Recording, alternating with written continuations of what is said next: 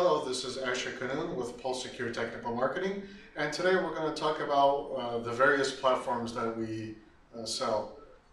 So if you're familiar with our previous first generation form factors, we had the IC series for PPS, and we had the SA series. These were standalone devices that would run one of the two personalities, so it would either be IC would be running PPS and SA would be running PCS.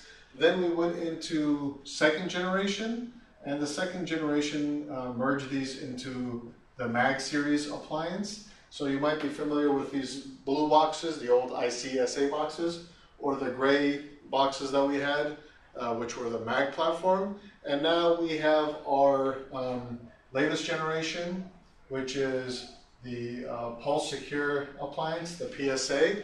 So we have a little half rack unit called the PSA 300. We have a 1 RU unit called the PSA 300.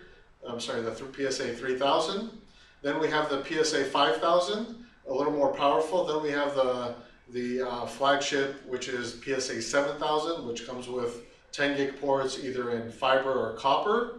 So you can deploy physical appliances. For folks who are wanting to run virtual appliances, we actually have virtual appliance support for both PCS and PPS, and we have those running on 3 hypervisors. So you can run it on anything from VMware, so ESXi, Fusion, or you can run it on Hyper-V, or you can run it on KVM by Red Hat.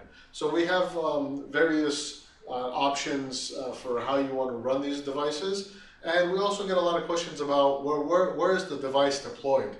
So if I have, let's say this is my corp, so this is, let's say this is prem, so we're on-prem now. A lot of the times we'll see PCS being deployed behind a firewall on the edge. For PPS, that's usually running on-prem somewhere inside. It doesn't have to be in line.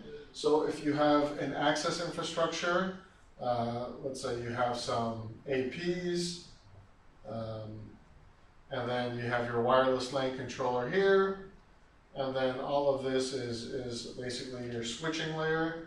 Then you can pretty much run PPS anywhere as long as there's connectivity. It doesn't have to be in line. You don't need a span port or anything else that you would need with other solutions. So this is just a quick summary to continue the quick access series. If you want any more information, please visit www.pulsesecure.net. Thank you.